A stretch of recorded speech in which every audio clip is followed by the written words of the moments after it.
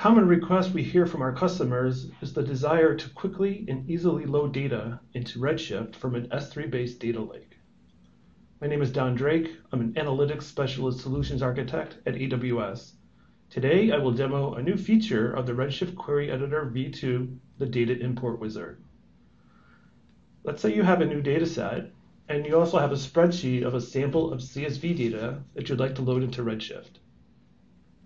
We can provide this CSV as part of our create table command, and column names and data types will be inferred from this file. So let's go create a table. You can see we have a load from CSV option. We'll browse for the CSV file. There's our file. And now you can see that the column names and the data types were populated. This is a best effort on the data types. I do know that this sales time is a timestamp, so let's just override that real quick. We're going to give a schema name and a table name. We'll just call it .sales. And then you could also see that the encoding or the compression could be chosen here as well on a per column basis. We'll just leave that blank and the defaults will be populated. And then there's also other per column options available. So if we go and create this table, or we could just open it up in the query editor. Let's format this real quick. We could see our column names and data types look good. So let's go ahead and create the table. All right. So there we go. Table easily created. Now let's load some data. So we could browse our S3 buckets for data. We can choose a folder. We can actually go in and see the files that are available. We could load these individually, but we're just going to load all of those files. So we'll just select the folder. We'll say choose. To copy this data into Redshift, we need to have an IAM role that has the permissions to access that S3 location. So we'll set that. We'll tell it it's Parquet.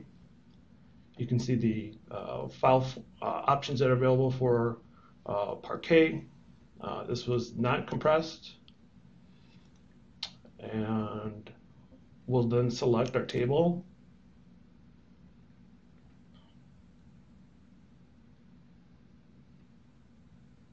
And then you can also override the column mappings here as well, but I'm going to leave that empty because the defaults are good, and we'll just say load data. So now you can see that this created a copy command, and it ran it for us. And so now we can, let's do a quick count.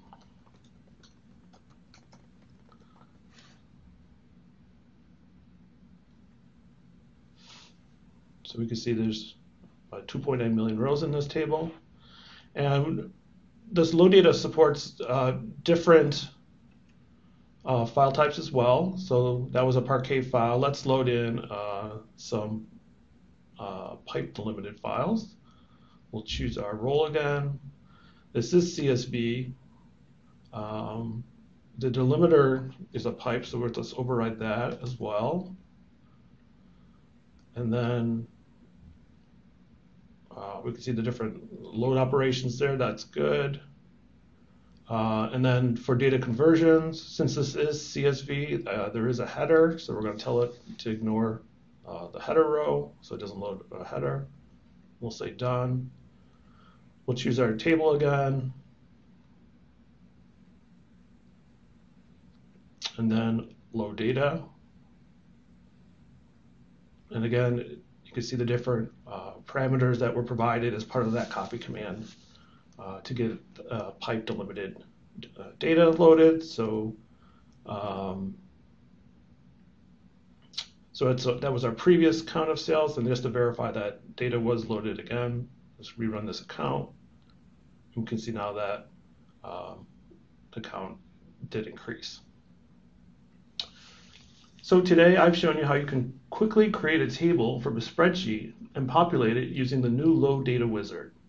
Give this feature a try and thanks for watching my demo today.